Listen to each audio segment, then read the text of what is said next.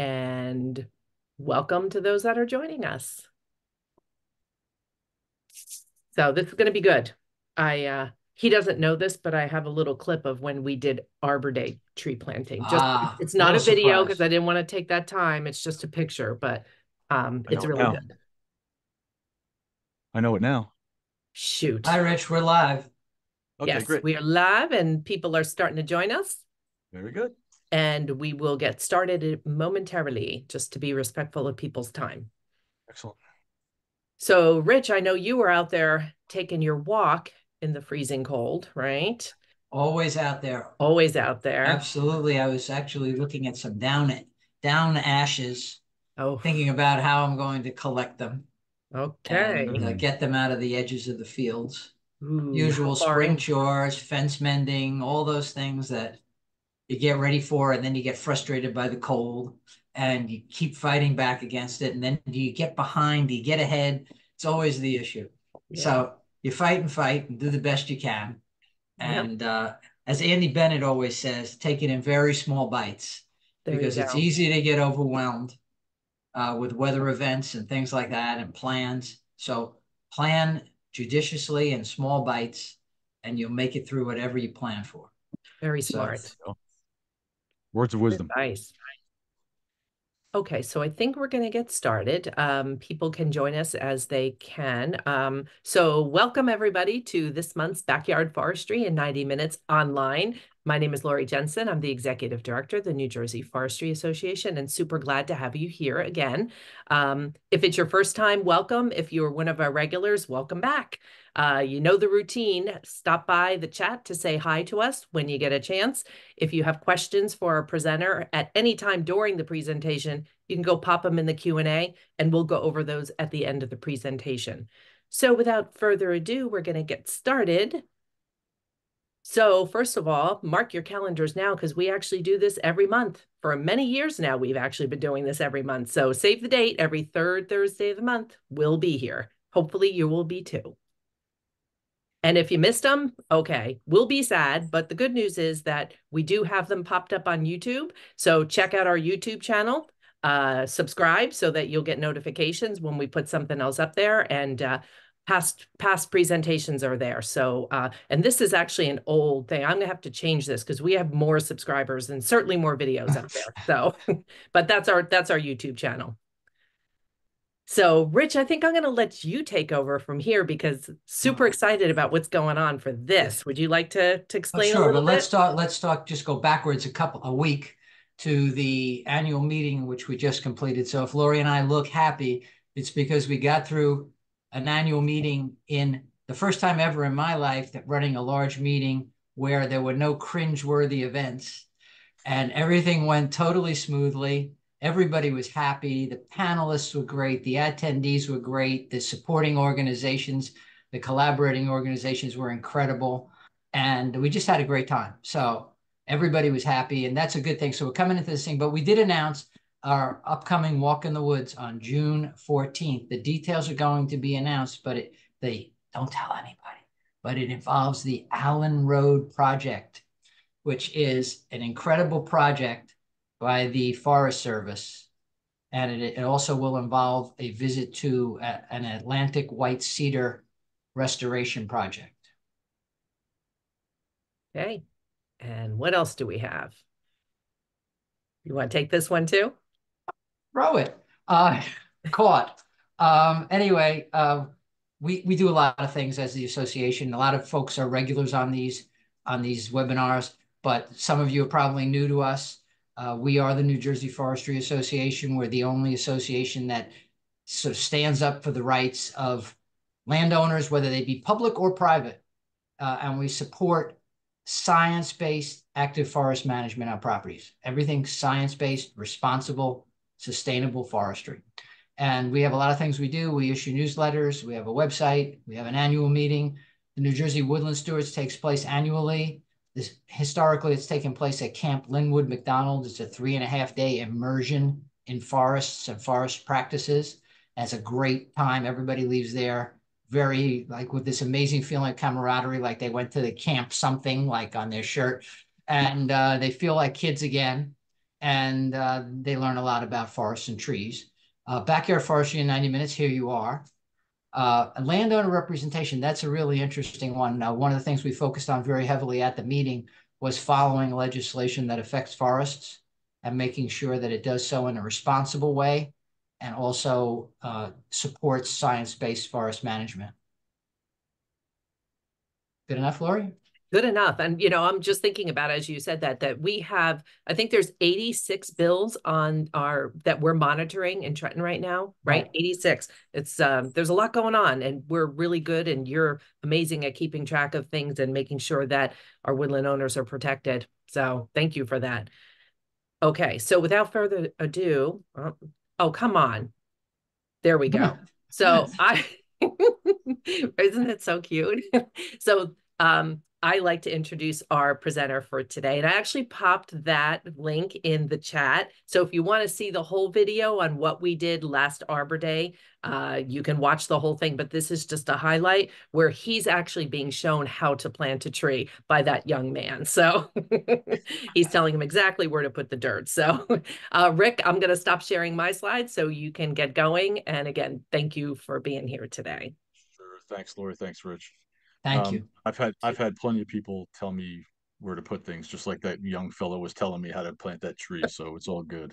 It's not the first time. That was a Got lot of it. fun. That was a lot of fun for sure. That was a great day. Yep. Yep. Well, thank you everybody for checking in. I am Richard McCoy, like they mentioned, and I just need to get my screen shared up here. Oh, I am sharing. Hold on one second. Let me fix this. Yep.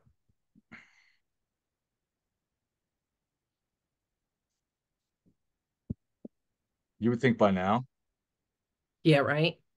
this would not happen. There we go. Yeah. Uh, Yeah. Great. There you Yeah, go. thanks. Perfect. So I'm Richard McCoy. I'm the owner of Richard McCoy Horticultural Services. Been in the industry for longer than I like typically think about, but it's over 30 years. Started in the industry as an arborist, and mostly in that capacity was spraying and doing a lot of pruning and removals and things like that. After that, little bit 4 years or so, I spent about 6 years as a landscape contractor, working for a landscape contractor, and I started my company, incorporated my company in 1998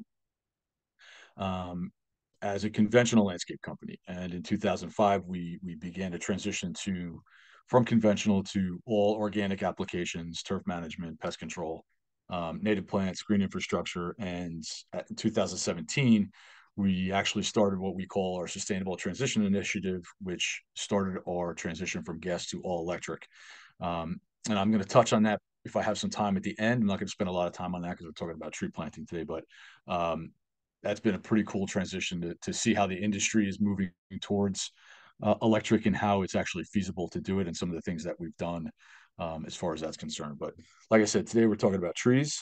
It's been a while since I've actually had a discussion on tree planting. It has mostly been native plants and electric equipment over the past couple of years. So this is a refreshing change of pace here.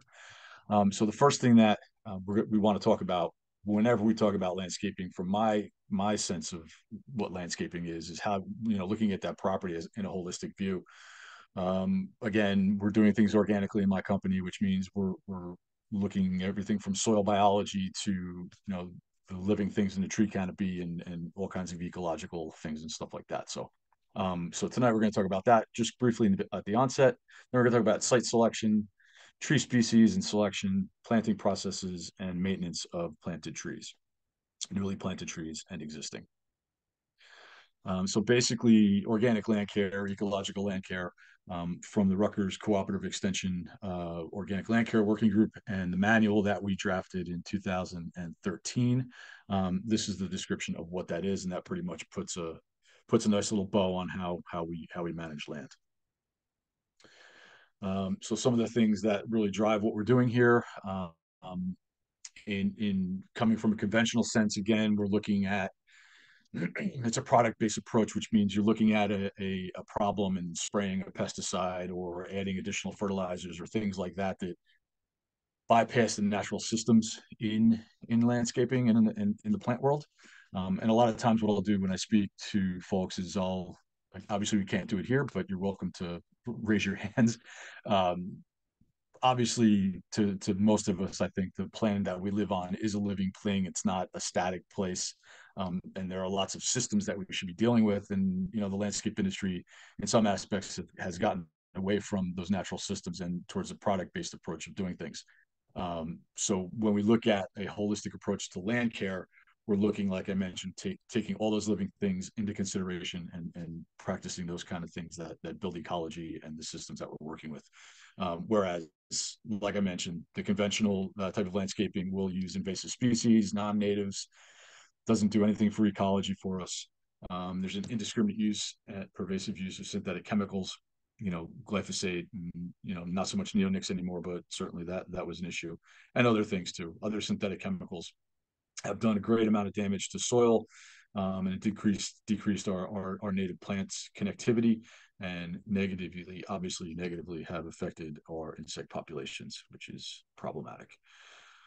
So from an organic landscape standpoint, we're looking at building natural defenses, like I mentioned, increasing native plant populations so we can build those ecosystems, and try to build some connectivity, like they do with the Homegrown National Park. If you haven't heard of Dr. Doug Talmey, I recommend you look him up, and read his books. He's got three or four of them that are amazing, that really draws down really well on why we should be using native plants, and the problems that come along with not using native plants. So, and these are the things that we're trying to recreate when we're designing our landscapes, increasing pollinators and beneficial insect diversity, and reducing problematic and unnecessary areas of lawn, which is something that we do too. We'll look at these areas that are troubled, and in our company, we'll try to remove those lawn areas, incorporate native plant species to, number one, obviously build the diversity of insects and plant material. Number two, with all of the discussions of leaf blowers and, leave the leaves, and what do we do with that? If we can take away any lawn areas and make these lawn areas native plant beds where we can incorporate any excess leaves that may fall during the fall season, and just leave them there. Don't take them away. Just leave all that good ecology, and try to create the natural systems that we're talking about. Site selection. Everybody, hopefully the 90 some people that are on here have heard this term before: right plant, right place. And hopefully you're using that. And what I'm going to talk about as we go through this is how a website that'll help you find some plants in particular for sites that you are working with. And again, native plant for every site condition. You know, those words ring true because there is a native plant for every site condition. So once you start to drill down on your native plant species and understand that you can put, under tree cover, there's naturally occurring native plant species that like to live in, heavily wooded areas, that you can, incorporate plugs of these plants in, and work with what the site offers. So if you have a site that is shady, you try to deal, if you have healthy trees that are providing that shade, work around those trees. We don't want to take trees down if we can help it. Obviously, our trees are in a lot of trouble now. Obviously, with the ash and the beech issues we have coming up, and the consistent battering of oaks from one disease or another. If we have healthy trees, we certainly want to leave them and don't take them down. Take them down just for the sake of taking them down, trying to grow grass. You can find native plant species that'll fit any site on a property you're working on.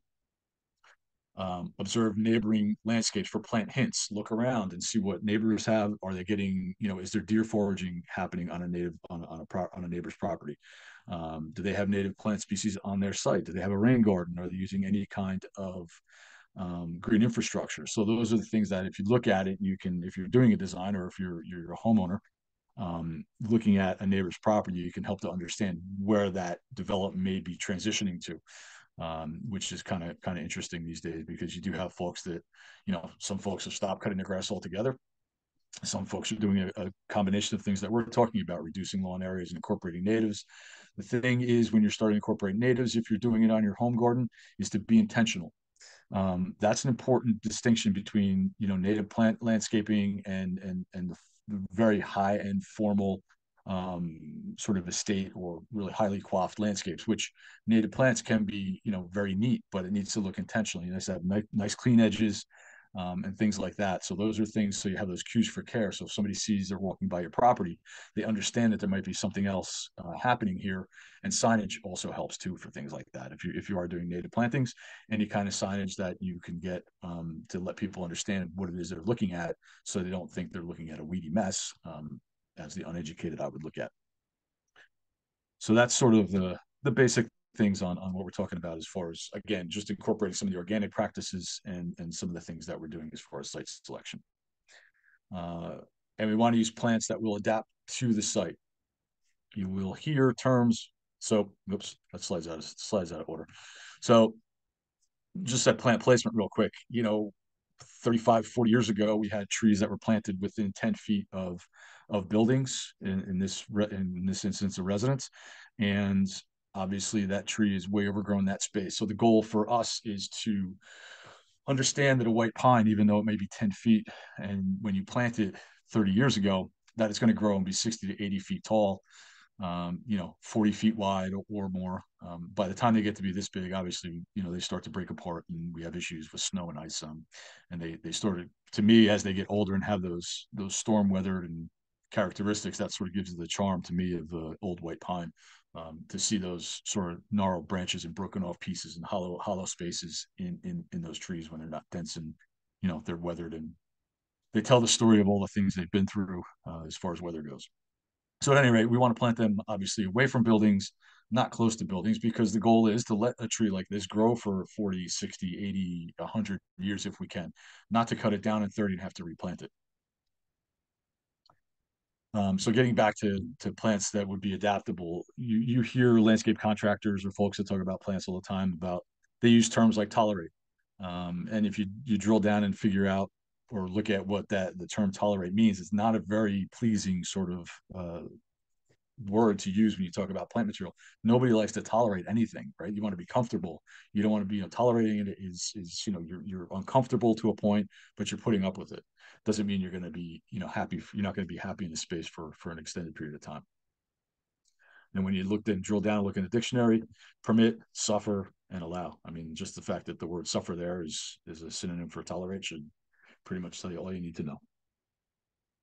Another is withstand, right? Do you want to withstand being under, do you want to withstand laying out on the lawn for 4 hours when it's 105 degrees? Probably not. Can you? Yes, you can, but that's not ideal. So you have to think of plants in the same way as people, right? They're gonna want to be comfortable in the spots where you're putting them. Trees, perennials, doesn't matter. So synonyms again, to cope, defy, suffer again. So we're not looking at adaptability. We're looking at things that will, you know, they'll just sort of tolerate it, and maybe they will withstand and tolerate all these issues that they are being bombarded with, or maybe not. So when you look at the word adapt, right, that means you're going to easily be comfortable in these spaces. And again, we have to look at plants the same way. And looking at those synonyms again: accommodate, acclimate, reconcile, harmonize, which is a word you hear all the time when we speak about landscaping and nature. You hear about harmony in landscaping. So think of plants as you're looking for them as terms of adaptability, not something that's going to have to suffer through an existence. So just a quick idea of what we're talking about with this kind of site selection and adaptability. And plant location. This is Andromeda or Pieris japonica. In full shade, it's nice, has a nice evergreen, not a native. Obviously, the word japonica. So it's not a native, but it is a good pollinator. Lots of bumblebees in the spring, which is important. In shade, it really is a nice, healthy plant. Good color, real healthy, good flowering. But then when you put it out to the sun, you end up getting lace wing issues and mites and things like that. So understanding the plant culture and the culture where that plant is being put is going to be very, very important to your success of your plantings. Whether it's a tree, we're using shrubs here as an example, but it's basically the same. You have to know the culture of the tree and the location that tree is going into. So the nice thing about this is, if you have a plant that is in a location that is getting some stress, and you can figure out, like I mentioned, the Pieris japonica is a plant that likes shade. If you move it into the shade, these issues will go away. If you leave it out in full sun, then you're constantly spraying and trying to kill that pest. It's still really never going to be healthy. Um, it'll struggle. So we're looking to get plants into spots where they're happy, and adaptability is important. We want to use keystone species. We'll talk about that, right? So keystone species are oaks and cherries and things like that. Main thing with this is we want to bring in lots of caterpillars, lots of bird fruit, as Doug Talmy calls them, because then we know we're starting to develop a healthy ecosystem. And if you're not using keystone species, at least other native plant species that are high in ecological value. So in plant selection, a lot of things that are overlooked in conventional landscaping is ecological value. Is the they're basically used as a a a piece of artwork, right? Like most plants, when you put them in a landscape, they have very little ecological value. They're just standing like a statue, And when we're trying to build ecology, you want to use a plant like this Nyssa sylvatica that obviously will give you lots of great shade in the summer. It'll give you, some Lepidoptera species and obviously some great fall color. And again, this is in a nice wide open space where it was let just to probably not planted here. It was probably just a natural seedling that had grown over probably 75. If we know Nyssa sylvatica, they're pretty slow growing. So this is probably 75, 100 years old, more than likely. So, we're not looking at using things merely on ornamental value. We have to take a look at ecology and understand that that's what we're trying to build in our landscapes is ecology. So large ash trees, the difficulty we have with ash trees. This tree was unfortunately taken down. There were discussions about treating it, but we decided not to. After lots of discussion, believe me. It's a 35-inch in diameter ash tree right there. So I definitely want to take it down, but it ended up that we decided to have it come down. So what we're looking for when we are looking at ecological value, does it attract pollinators, other beneficial insects? I think with all the ash trees that are coming down, I think there is a total of 400 different species of insects, whether it's caterpillars, true bugs, and whatnot, that are going to be affected by these trees leaving our ecosystems. So when something like this happens, it very easily could be an extinction event that nobody would ever see because you don't really, if we haven't really drilled down to understand what insects are really relying on these ash trees, we don't know what's going to happen in the long term as far as that cascade downward. If there is anything in that trophic level that's relying on the ash tree, and then something up the trophic level that has been feeding on whatever that was in the ash tree. So contributing to soil structure, one of the things we deal with in all the time in organic land care and organic land care is soil and biology, soil biology and soil chemistry and things like that. So obviously we want to alleviate compaction as much as possible. So when we talk about these tree plantings and incorporating native plantings underneath them, we know that we're going to eliminate soil compaction because we're not constantly going over these areas with lawnmowers, four times a month or less or more, depending upon your maintenance strategy. So sequestration of carbon is obviously very important these days that we have a large focus on. So when we're taking all these trees down, again, like we're looking at that pine tree on the corner of a house, it's unnecessary to take that down, or not unnecessary. It was necessary to take it down. So, how much carbon are we putting back into the atmosphere when we're doing removals like that are unnecessary if we had taken a look at what that tree was at maturity before it was planted. And again, obviously something I like to talk about is ecology. So what's the ecological value and support, and does it benefit the ecosystem services? At NWF, the National Wildlife Federation.org. This is the work that Dr. Doug Talmy has done. And you'll see here, these are the key small sample size of Lepidoptera species that are driven to some of these keystone species trees: oak, black cherry, willow, birch, poplar, obviously the top 5. And you can see butterfly and moss species 534 by oaks, down to 368, excuse me, by poplar. And you can do this with perennials as well. So on the perennial side, the highest driving plant is solidago or goldenrod, and I believe that attracts somewhere in the area of 100, 120, 125, 130 species of caterpillars. Um, and again, you hear me talk about this a lot because it is important, and I'll explain to you why that is in just a moment. So you can go to the National Wildlife Federation.org, NWF.org, put in your zip code, and that they can drill down on right to your zip code what plant species would be most beneficial for your location. Also, Jersey Friendly Yards has a very good website as far as that goes also. And that's Jersey Friendly Yards, I think, .org, but you could just Google, obviously, do a search for Jersey Friendly Yards, and you'll find that there. So this is why we're doing what we do with the planting our trees. Is we're driving those beneficials to that landscape. Excuse me. So again, this is what it looks like when you go to the website. It'll show you the oaks. You can click on these things are all active links. If you click on where it says save, you can start your own catalog per se of trees and shrubs that you would like to plant or at least just keep an eye on. And again, the 513 notated by the butterfly there is how many Lepidoptera species are drawn into those trees. Yeah, it's pretty cool. And then when you click on that number, what'll happen is, or the butterfly, what'll happen is it'll populate all the butterflies, Lepidoptera, all those caterpillar species that are drawn to these plants. And then the cool thing is, then you can actually, if you see them on your trees, you can identify them, which is really pretty cool. So the real reason we're doing this is because of the chickadee scenario. Maybe some of you have heard of this, the work of Doug Talmy and his grad student. I'm going to blank on her name now, Desiree Narango.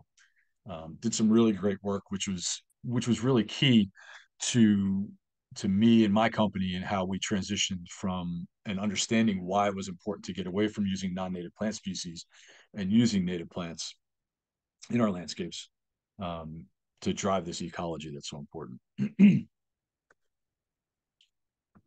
So black-capped chickadee, pretty small little bird. I think it's about 2 ounces or less.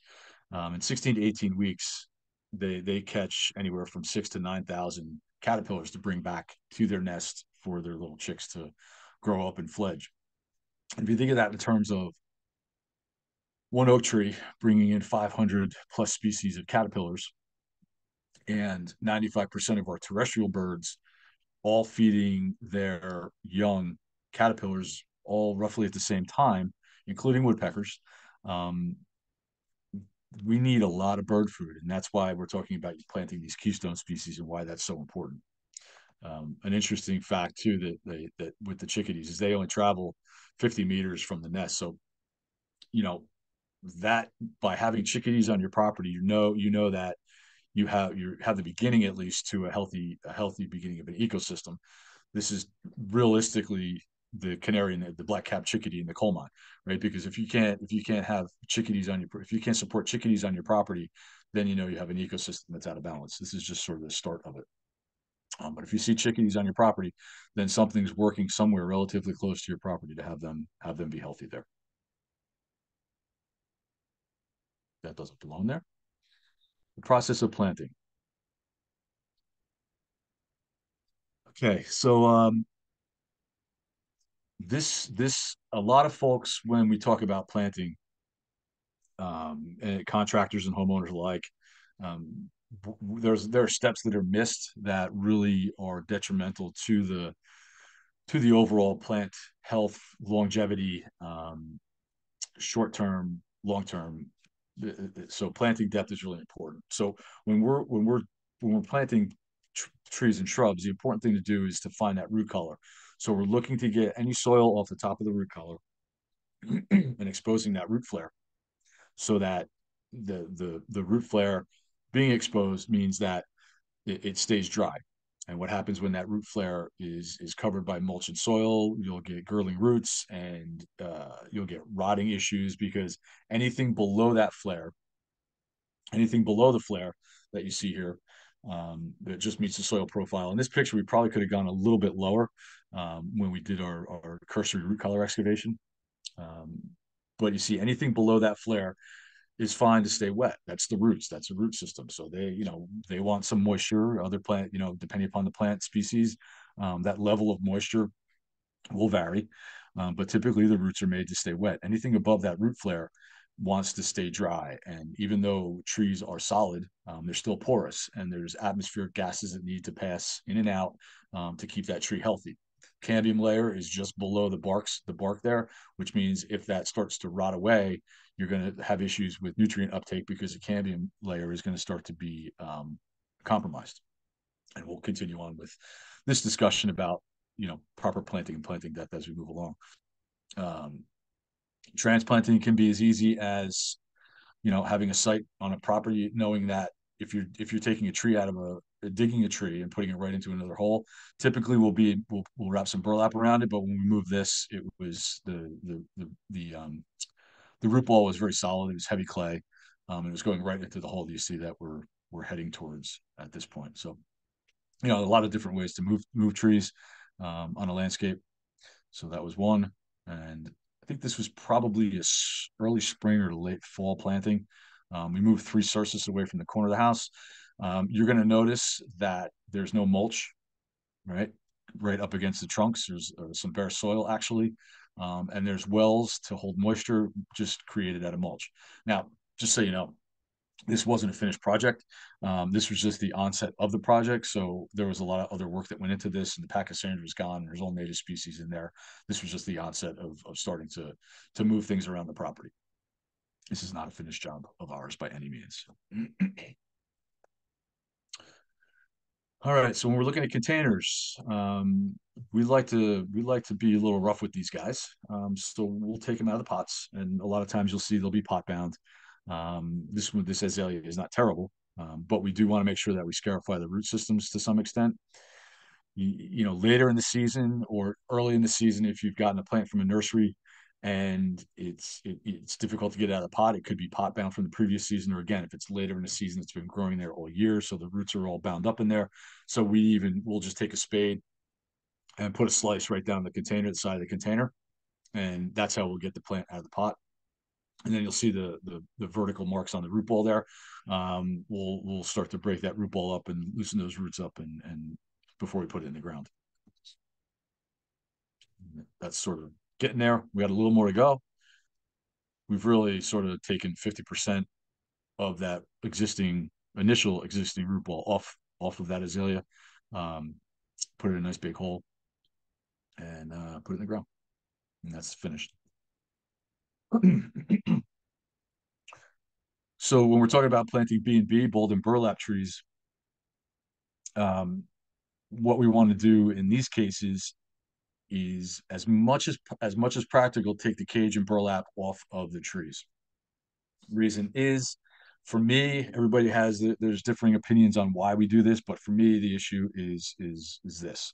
Number one, we want to do that cursory root collar excavation. Like I mentioned, we want to get all that soil off the top of the root ball, and make sure that we have our soil height. Number two is the cages I prefer to take off, because I don't want to worry about any girdling down the road. Again, differing opinions on whether or not that is an issue. I have seen roots growing, the cages growing through roots before. Whether that had any adverse effects on trees, I'm not sure. But to me, it's better safe than sorry. And if it takes a couple of minutes to take the cages off, take the burlap off, then we're going to do that. And that's typically the way we plant our trees. We'll go into a little more detail before as I move along here. So that's basically what we're looking at when we put a tree, just before we're ready to put a tree in the ground. And a couple different ways of doing this is you could either do it if it's a single tree by the hole.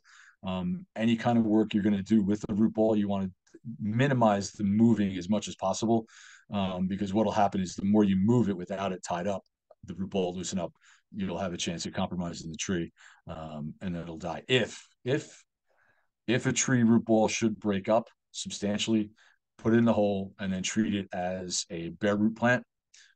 Make sure that you water it well initially, and that you move the trunk around and eliminate any air bubbles, so those air pockets fill in with soil and organic matter and things of that nature. So that's what you want to do if it should fall apart, and then stake it. Well, we can talk about staking later. Soil amendments to amend or not to amend. That's another thing that folks have varying opinions on. I've come to the conclusion, for us anyway, we do very little in the way of soil amending, very little at all. Again, because going back to the onset of the presentation, we were talking about making sure that plants are selected to for location on a property. So, we're doing soil testing to understand what the chemical makeup of these locations are, and we're selecting plants to go in those perennials, trees to go in those locations based on our findings of soil testing, and things of that nature. But if you were to amend, use things like humates, compost teas, mycorrhizae. An interesting thing, the discussion that we've had about mycorrhizae is, we talk about invasive species. And the one thing that we don't really understand to this point, and maybe it's been a while since I've used mycorrhizal inoculants, for this reason, like, we don't know exactly where those mycorrhizae are coming from. Um, we don't know if there's natural mycorrhizae in the soil, that if we put invasive species mycorrhizae fungi in the soil, if that's going to be counterproductive to the natural fungi that are there. So we've gotten away from that. I'm not saying that it's right or wrong. Again, I'm just erring on the side of caution, understanding that when we look at plant culture, right plant, right place, those strategies, that it, I really haven't found a need to add mycorrhizal fungi to the plants for that reason. Now, with that said, if it's an existing plant that's struggling, I think that's when you can make a argument for doing any soil amending. Then if it's a tree or a shrub, if you're going to use an air spade and you're going to do some root collar work and you're going to turn the soil over and you want to put some compost, typically compost is really all you need. But again, you could make an argument for mycorrhizae if you wanted to. And Axis, we used to use a product called Axis, which is, again, large aggregate diatomaceous earth, which is pictured here. And the great thing about that is, and I think is similar to biochar now,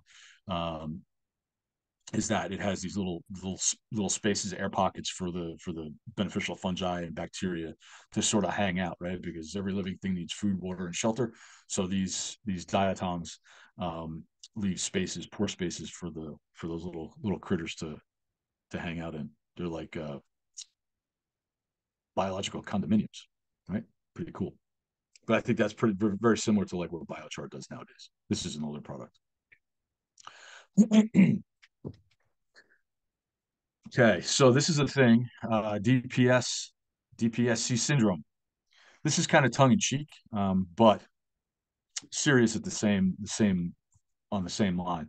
So there are a lot of issues with planting that happens in the landscape industry, whether it's industry or homeowners, just the nursery industry, planting in general. So I figured, why not come up with a a a title for the issues that we have. So I've decided that I've come up with a title for it, and I've called it the disconnected plant supply chain syndrome. Now, what is that? Right? Well, there's a lot of things that go wrong from nursery into the landscape. So as we go forward here, I'd like to sort of think that maybe all the things that go wrong in the landscape with tree planting, if we could put a name to it and identify it, perhaps we can understand how and why we need to fix it. So again, it's tongue in cheek. I just sort of came up with this as an idea to put a name to some of the things that go wrong when we're planting trees. So um, who knows? Maybe if you start using it, it'll get some legs. So this is why it's disconnected, and I didn't just call it nursery supply chain syndrome, because I'm not blaming one area of our industry. It's the whole big picture, right? There's enough finger pointing to go around. So one of the problems we have is, initially, in the nursery setting, is plants are planted too deeply. Then soil is built up upon those root balls. Then prior to digging, they just go in with tree spades and leave all the soil on top of the root ball, which means that at this point it goes to whether it's a landscape contractor or homeowner, or retail, wholesale, re-wholesale, whatever the case is. Then somebody takes this plant and puts it in the ground, like the trees that are B&B behind the one in the foreground. Lots of problems with that. Okay, so we're going to talk about that as we move along here. So again, it's not a nursery issue. Starts at the nursery, but it's not a nursery issue. It's how we handle it moving forward. So this is what I sort of looked at for DPSC syndrome. I call so the vectors would be nursery, landscape industry, non-industry installations, pretty much everybody. Symptoms: weak, struggling, newly planted existing trees. Timeline: 6 months to 35 years. Outcomes: girdling roots, superfluous surface roots that leave trees vulnerable to drought and cold. Also, anchoring, right? We have anchoring issues when the main root system's dying, and we just have those superfluous roots that are growing up in the soil and mulch volcanoes. So you get slow dieback of the canopy, and you have a very high rate of mortality and elevated cost of replacements, because now once trees die, we have to mobilize, and somebody's losing money somewhere. So what does this look like when we have a tree that's struggling, or a tree that's been in the landscape, in the nursery, in the landscape for some time? This is Japanese maple that was probably in the landscape for, I don't know, maybe 15 years or so. And the canopy was thin, which is a telltale, like I said in the previous slide, is a telltale that you have issues with the main root system. You first see the canopy, small leaves, curled up leaves on top, thinning, usually main leader or one of the side shoots off of the main leader will start to die back a little bit. And you start to see that die back from the top down. And this is what happens, right? So we've got a Japanese maple, been in the landscape for about 15 years, and it's been mulched too deeply, probably planted too deeply, originally. And you can see in the slide here and after, once we've done a root collar excavation, is that you have the flare. There's obviously some rot that you see there, and then there's two sets of roots. Let me see if I can. Yeah, good. There's my cursor. Then we have two sets of roots above the flare, and this is what happens when these trees are, again, too deep in the nursery or in the landscape. You begin to get these secondary roots that grow above the main root system. Okay, when that happens, that's when you start to see decline in the canopy, because what's happening is the main root system is dying back. And as much as we try to kill our poor little trees, they fight and struggle and try to stay alive. And that's when they push out these secondary roots above the root flare. These are not enough to anchor the tree down. They're not enough to support the tree for the longevity of what a tree's life should be. So typically that's what happens. And we see that a lot when we do our air spade work. And a lot of times when you see a situation like this, as we're doing our root collar excavation, you'll see a girdling root, 1, 2, 3, or I'll call them a girdling root complex, when you have multiple girdling roots that wrap around the trunk of a tree. A lot of these things can be taken off if you do it carefully. Not going to get into that. That's a discussion for another day. But so you see what goes on here. All right. So the original soil depth, secondary roots develop as the main root system dies, major root rot damage to the system below the root collar. And that should have been our proper planting depth, somewhere in that range. Okay. Disconnected plant supply chain syndrome. Again, when you have folks planting trees that have no business planting trees, this is what happens. So in the original slide that I showed you in this section, when I was talking about the root balls of the trees being planted too deep, that was actually a consultation job I did in a mall complex up in Bergen County. And that just the end game for this was somebody lost $50,000 because all these trees died and they had to be replaced. So somewhere along the line, whether it was the contractor or whoever bid the job or however this worked out, somebody lost $50,000 on these trees because they had to be replanted.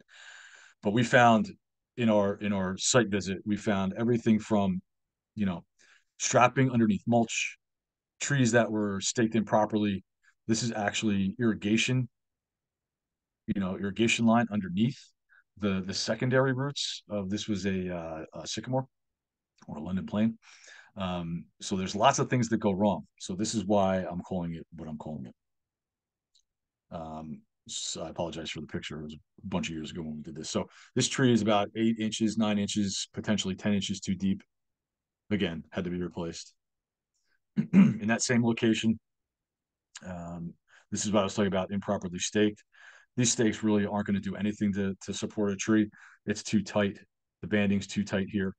Um, I mean, we don't even stake our trees. Again, this is another topic for debate. We never stake our trees. Um, the only time we may is if we're in an open field area and the tree has a big canopy. Maybe the root ball is undersized because the way it was dug in the nursery, and it doesn't have a lot of support. Very, very rarely, I would say 90%, 95% of the time, we don't stake our trees and they don't fall over. Um, to me, from a landscape contractor's perspective, this is a loss of profit because it's an unnecessary time and materials on a project. You can see at the base of this tree, a girdling root is starting. If that tree is left in the ground or not root collared, that girdling root would eventually more than likely choke that tree. And you can see this tree here is just, we haven't got just getting to the root flare here. And we're, what's that, 6, 7 inches deep um, in that hole there. So here's a row of red maples. This could be anywhere USA, but obviously we're in Jersey, so it's somewhere in Jersey. So here's a maple that was planted same time as the rest of the trees in the row. I'm going to show you one in particular along the way. Um, but this tree is doing fine for now. One thing that you'll notice is, it's missing some pruning. Whoever put this in probably could have done a little bit of pruning, structural pruning along the way. Here we're gonna have a main leader issue. So we probably could have taken one of these out to support a main leader instead of having the codominant leaders there. But what happens in these situations, trees planted too deeply, this is 4-inch ADS pipe that was put around these trees to prevent buck rub. The trees were rubbed once already, and they put that around it to obviously help keep the buck rub down.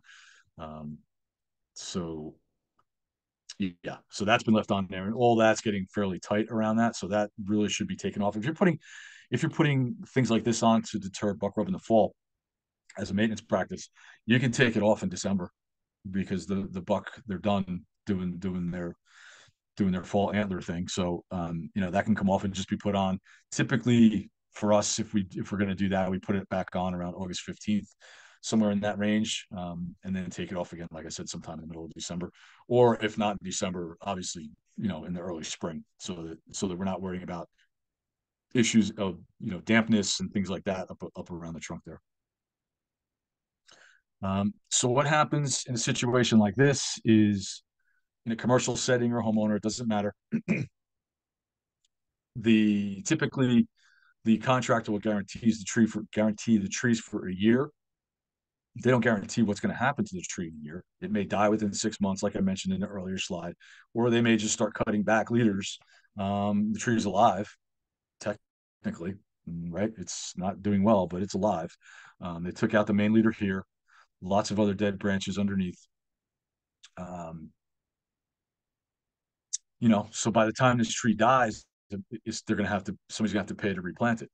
Okay. So whereas if we take a couple minutes, typically to root collar these trees the way we do it, to take the cages off and the burlap, like I mentioned, um, it's typically 10 minutes per tree. It's not a long time. And in the scope of having to replace a tree, which means if it's, these trees are 3 years old, 4 years old. So obviously the guarantee is long gone. So if this tree should happen to expire this year, the folks that own the property are going to have to pay for it. Whereas if if these trees, let's just say these trees cost $400 to plant, if it cost us $1,000 to plant them and they've been in for 4 years, we don't have to mobilize to go back and replant them. They're twice the size and they're healthy. It's a no-brainer. But being able to get that point across to folks to understand that cheap is expensive because it's going to have to be replanted and somebody's going to have to pay for it, like I mentioned. So a little bit closer, you see a sucker a water sucker that's shot up from underneath, somewhere within that. I didn't take that, obviously, didn't take that off there. And you can see more pruning has been done in here. So, the tree does not have a very good life ahead of it if it lasts more than another year or so.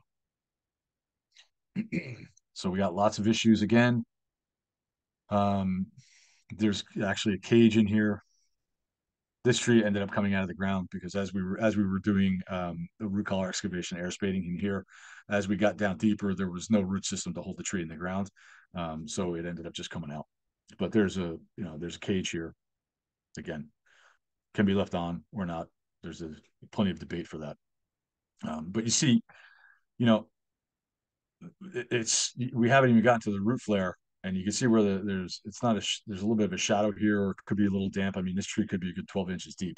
And again, it's comes from the nursery, but it's up to the folks that are doing the planting to understand that we need to take those steps to make sure that these trees are planted at the right depth.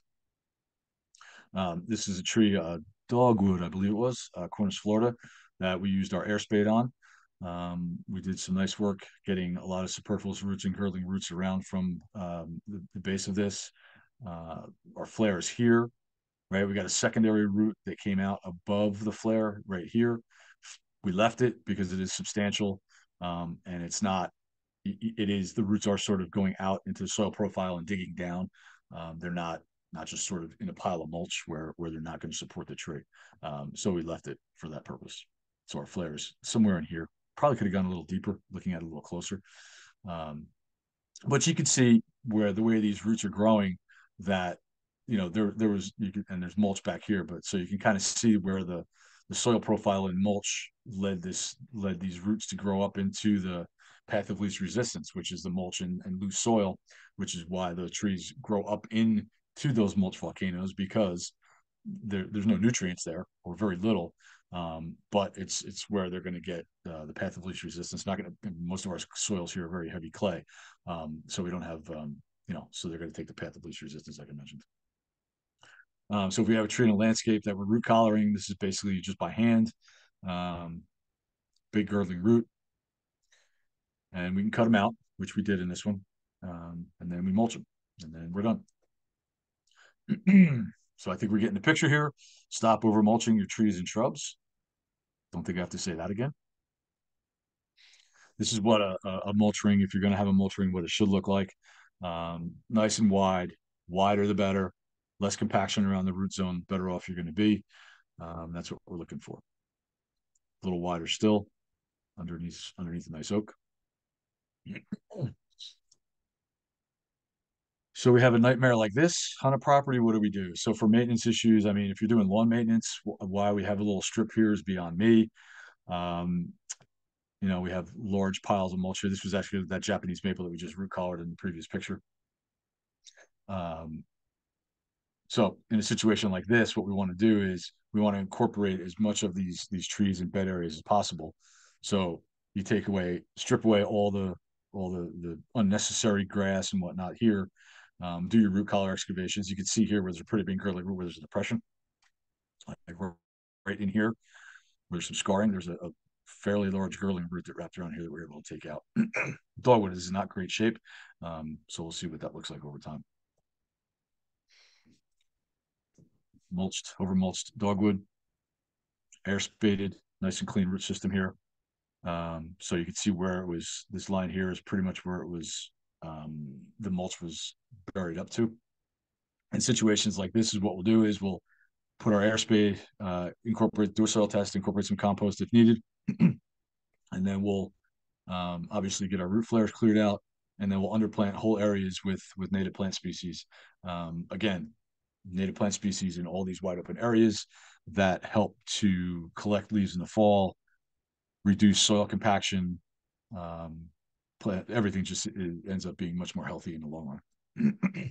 Whoa, really? Well, that was shocking. Oh, not to worry. There are lots of questions. I thought I still had more to go. But anyway, that's that. See, Lori, I told you I kind of put it together at like what was it, 6:55 when I said, hello.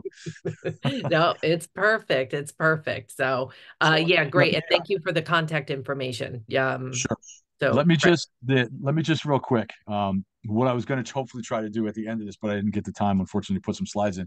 Let me just touch real quick on the electrification of our industry and where we're at, and then we'll dive into these questions. So, like I mentioned, with our company, and what we did in 2017, we started to transition away from gas to all electric equipment. Now, most folks on this call probably know about the backpack blower bans that are happening in the state of New Jersey. So what we're doing with Lori and the NJNLA and the American Green Zone Alliance is we're trying to educate the industry, institutions, homeowners, municipalities on what that transition might look like. A lot of folks would just like to ban it at the flick of a switch. And what we're trying to advocate for and what we know is the best solution for this is a slow transition away from gas. Because like I mentioned with my company in 2017, we started that transition. And it's got to be a transition because it's very expensive if we're going to do it all at once, which is not what most people are calling for. With that said, the goal is going to be to eliminate gas completely. So we need to know as an industry and also folks that have anything to do with equipment like this is to understand that the target is to get rid of it all. So within the industry, again, what we're advocating for is a slow transition, seasonal allowances for gas. So what I found out in my work as a quote unquote conventional landscaper to one who's transitioning away from conventional is I know that we can run a landscape business successfully on battery equipment during the growing season, from May through the middle of October. For us, there's no need for any gas during that time of year. So what we're advocating for is a seasonal allowance for these transitions to happen in the spring and fall, sometime in March, October, November into December. When the leaf cover's heavy, you need the extra power for gas to get through these seasons where we can't quite get there yet with gas. And believe me, there's nothing more than I can't stand at this point. Now that I've used electric for so long, there's nothing more than I just cannot stand using gas at all. If I didn't have to use it at all, I wouldn't use it. With that said, that's why I know it's important that we have those seasonal allowances. So again, with NJNLA and AGSA is we're advocating for the seasonal allowances, education. NJNLA, AGSA, and NALP are teaming up to do online courses for transition so folks can understand online how to begin this transition. So we have online courses in English and Spanish. And the other thing is funding. There's been a lot of funding that's been allocated to the EV and solar areas. So if municipalities and or legislators are looking to have these bans go into place, then there should be some allocation of funding for the landscape industry to transition to help companies support that transition, to help them get new equipment, and also to help that funding as far as education goes, to help build some good strategies for folks to understand how we can make that transition. So it's an ongoing thing. Obviously, Lori's a great person to reach out to. You have my contact information here. Anything we've talked about today, and the battery powered equipment scenarios, feel free to reach out anytime. We're more than happy to coach you guys and give you some information on that. So that's my brief little diatribe on battery powered equipment. Mm. And I'm actually glad you brought that up too, because we do often have a lot of people attend Backyard Forestry that are on environmental commissions, green teams, that kind of stuff that might be helping to make decisions in town. So use Rick as a resource or myself as a resource if you have any issues or questions about that. So Yeah, and to that point, it's important that we are involved in the conversation. If there's anybody in here from a municipality or that any decision makers, because what we're finding is happening, and I have firsthand experience with this, is that there are groups that are very active that want to ban this immediately. Outwardly, they say they want to speak to the industry, but when we have discussions together, they're not so open to the idea of us working together. And it's unfortunate. There are some groups that we are working with that are open to the idea, but I've actually been shut out of Facebook Facebook groups, and online meetings. The Zoom meeting from one group in particular, I was going to get on, and the host wouldn't let me in. And we align on a lot of things, but because we advocate for a slow transition and we're not a knee-jerk immediate removal, they don't want to hear from us. So it's real important that if we are going to find a solution to this, that we find it together, and that it is cooperative effort. Yeah. So thanks for that, Lori. Yep, yep. Partnerships and collaboration are always good, and we know that from NJFA as well, right, Rich? Yeah, Lori, speaking of environmental commissions and various commissions, there is by May 1st a requirement for virtually every municipality to adopt a tree planting and a tree removal and replacement ordinance. Hmm. And this is as part of, oddly enough, it doesn't sound like it, but it's part of their stormwater, Tier A stormwater permit. And virtually every municipality has one.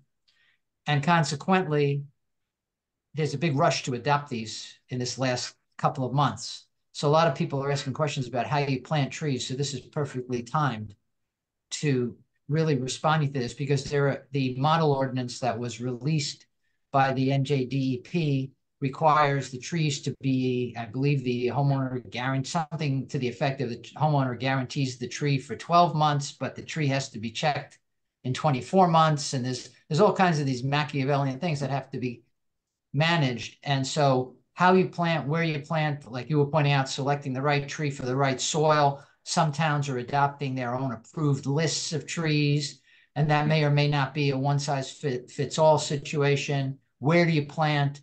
Are you overcrowding your trees that are remaining? Because obviously, if you're removing trees, you're probably removing them other than hazard to make more space. And so you're going to be pushed further into your already used space, and you're going to end up with overcrowding. So the whole planning process really says if you're going to replant in an earnest way, you speak to someone like Rick, who can tell you this is a good tree for this area. This tree will survive. This tree won't survive. Now, with that in mind, we had a question about 400 saplings, right, Lori? Wasn't that one of the Yep, comments? yep, yeah. We have a lot of And questions. Yeah. with plastic tubes, the deer came, knocked them down, started nibbling, killed 75%. Well, that's a story you hear every day. One of the things you can do, and I'll start it off, is you can start with larger trees that are higher up and not as susceptible to damage, and browse. I mean, that's just the first obvious physical step. Do you have any suggestions, Rick, for protecting trees? I mean, if you're going to use the tree tubes like that, you just need to make sure they're well supported, so that, I guess a lot of times I see the tree tubes when they go in, there's maybe just a bamboo stake that's holding them up. Um, and that's clearly not going to be enough support. So I would say that's the most important thing is in that case in particular, is to make sure that the tree tubes have enough support. Well, and if you're doing a significant project, you may actually want to consider fencing, Or that. Yeah. which is Yeah. another maintenance issue in itself and a high cost. I Mhm. understand that, but Yeah. Yeah. it is truly the highest percentage chance of protecting a young tree. Yep. Yep. Lori, do you have any that you're spotting that you'd like to Do you highlight? want do you want me to stop sharing so that if you want to put folks up on the screen, if anybody No, wants it's to. okay. We're good. Yeah, Okay. no, this is good. Okay. Yeah, we usually will just answer. We'll read the questions and then we'll kind of talk about it. Every now and then we might need some clarification, which people can give us, through chat or whatever. So we have questions in both the chat and the Q&A. So I'm going to kind of go through both. So Susan had a question. Actually, we saw Susan at the annual meeting on Saturday. Yes. So she wants to know, when trees are volcano mulched and there are secondary and girdling roots, are those trees more susceptible to wind throw? Absolutely. Absolutely. Okay. Okay. Because of that root system that's just Yeah, not. the superfluous root system that's Yep. grown up into the mulch. Yeah, Yep. because the tree, like I mentioned, the trees aren't really going to be anchored in the good mineral soil. Mhm. They're going to be up in the loose mulch. I mean, you see that all the time. When we have heavy rains, I mean, maybe this weekend, right? We're supposed to get a Mhm. pretty bad storm and a lot of rain this weekend. Yep.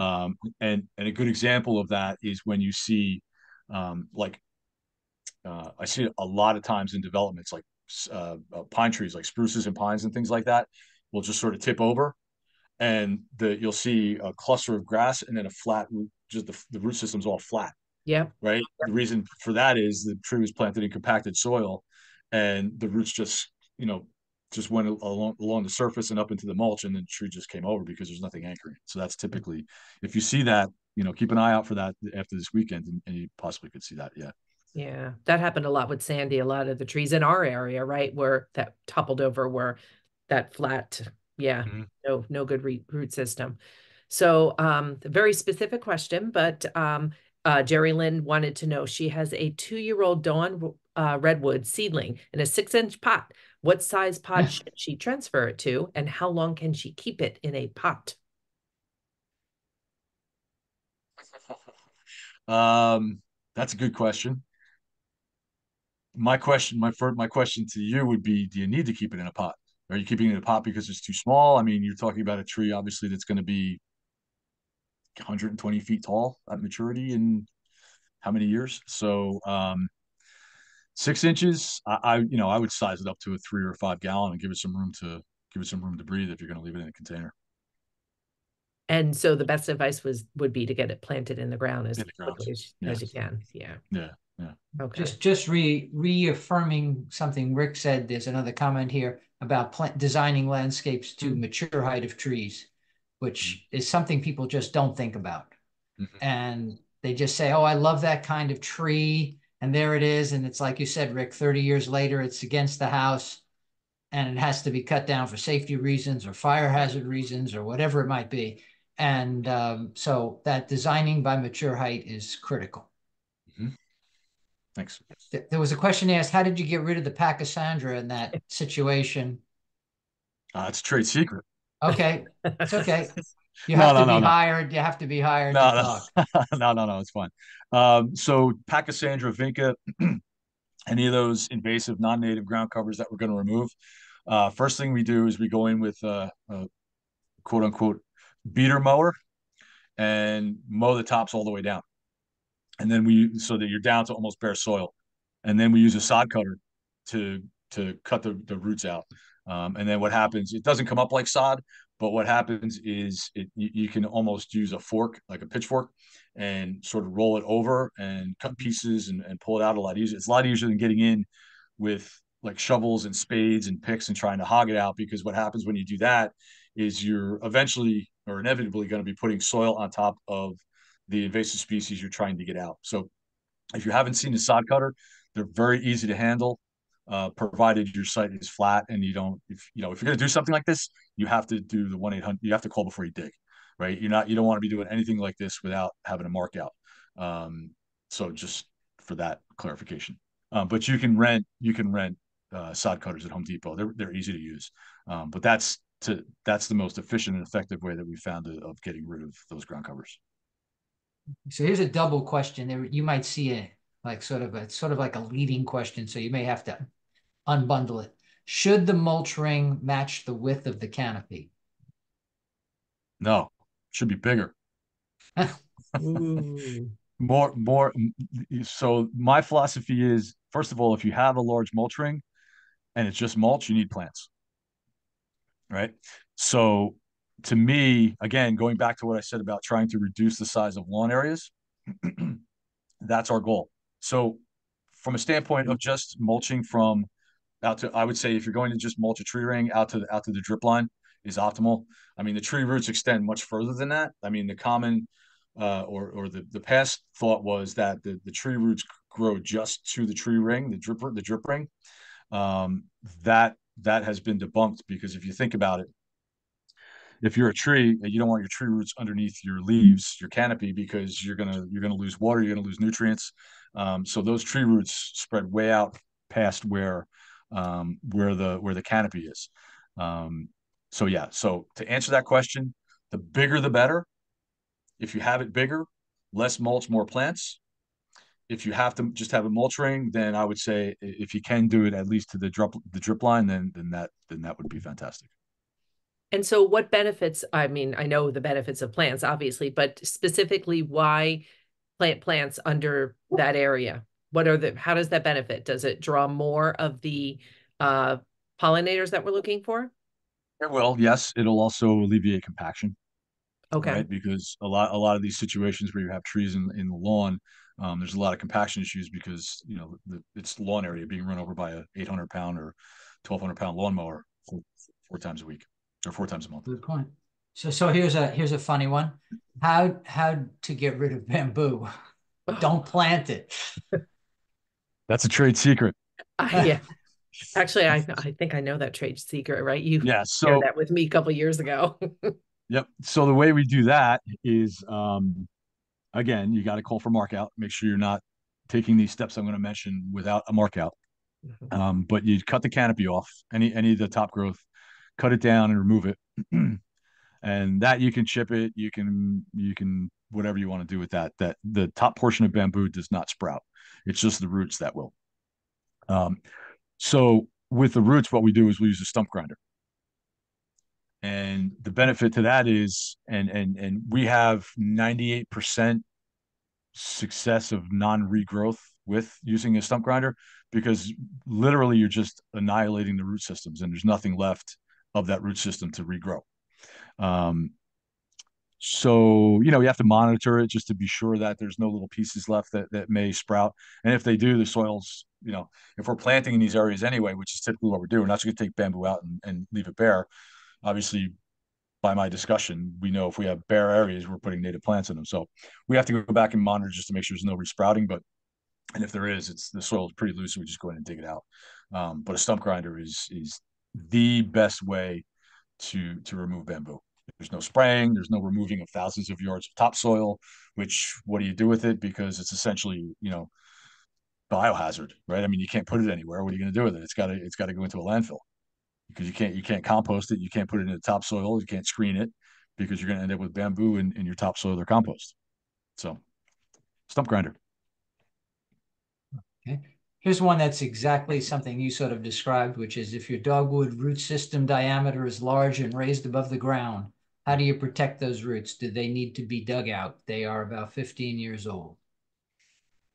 Um, Hard to say really without seeing, but generally speaking, you do need to be a little careful, depending upon where those roots are in the buttress system of the collar, because you can have some issues sometimes with some sun scald, just like if you're pruning, let's say a beech tree, right? We know beech trees are susceptible to sun scald if the tops are pruned too hard. If they're pruned for ornamental fashion, not as a mature species, um, they'll get sun scald. So you have to be careful of some of the roots. But what I would do is I would cover them slowly. If you've done a root collar excavation and you've excavated those roots and it's nice and clear, what I would do is I would cover them back up a little bit, not the flare, but the exposed roots that are away from the flare. Cover them a little bit with a little bit of mulch, and just sort of slowly continue to take that mulch off and expose it to some sunlight, so that they don't get any scald on them. But really, the most important thing are the roots that are, um, the buttress roots right against the flare. That's the most important part to keep clear. If any of the roots that are out away from that buttress system, they're okay to be covered, um, because those are the ones that, for all intents and purposes, are not secondary roots. They want to be below the surface.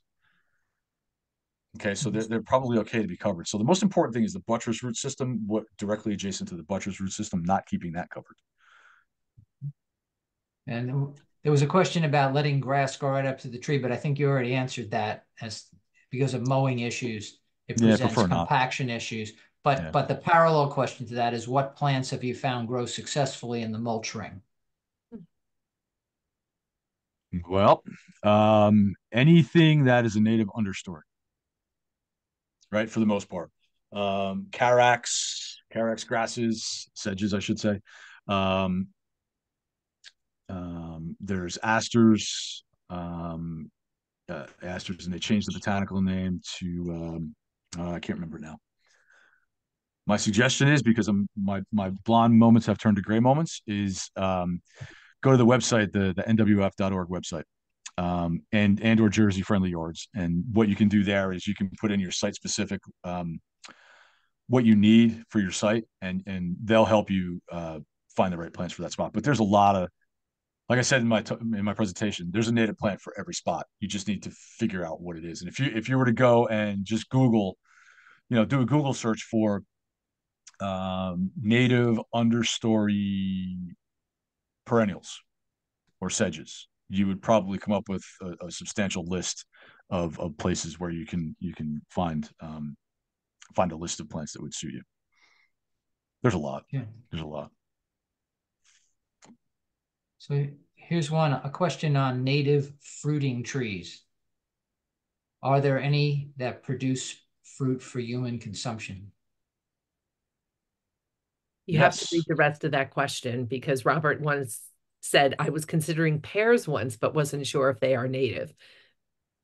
Pear, Mm. right? Right. Rick and I, the one field, right? Fish and Wildlife field Oh that we yeah. pass every day, right? All the They cows cut it. and pears. They cut it, but they left the big pears up. Yeah, notice that. So hopefully they go back and cut them down, but I don't think so. I don't think so either. So native fruit trees. There again, the easiest thing to do would be to just do a Google search. There's pawpaws, Mm. amelanchier. Um, there's quite a few. I have a terrible time doing this on the spot. I'll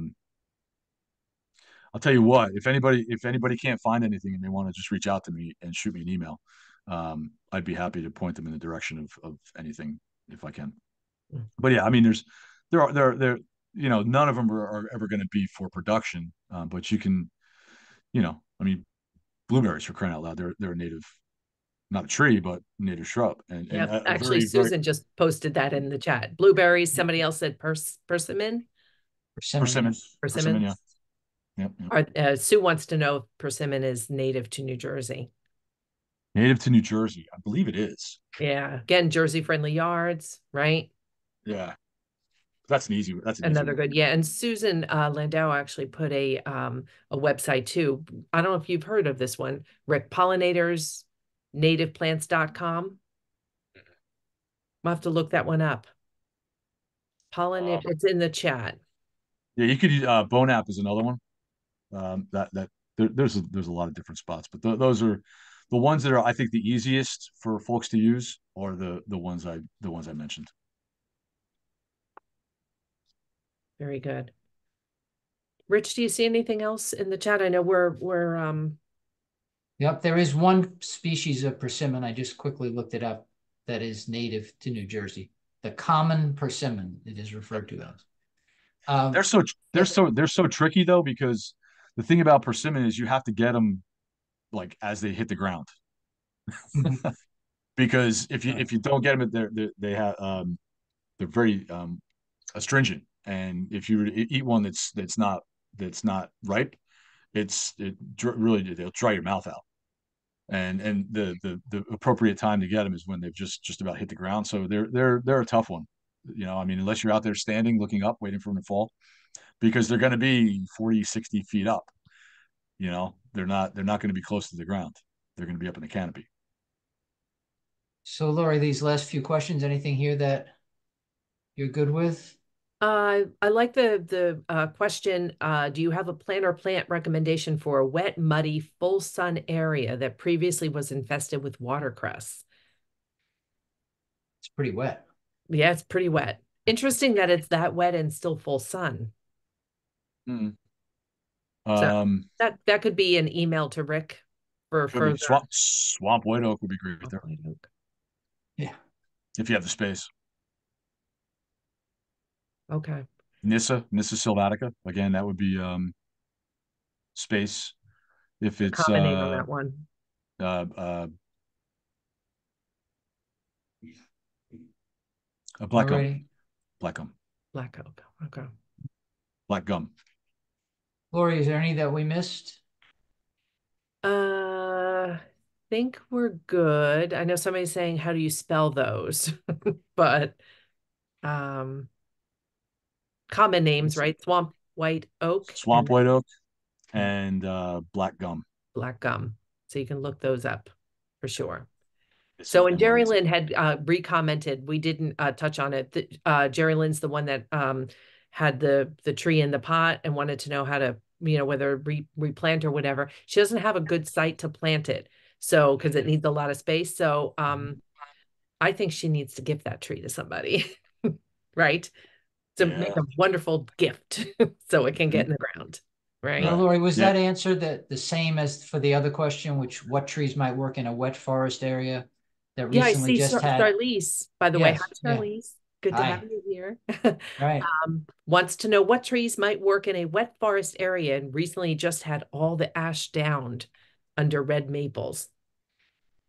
Ki- Kind of the same question, but a little different. So, are you okay if we send them to you for a follow-up email? Okay. And again, it's I know we ended the slideshow. It's you want to use Richard at agza.net. Yes, that's fine. Okay.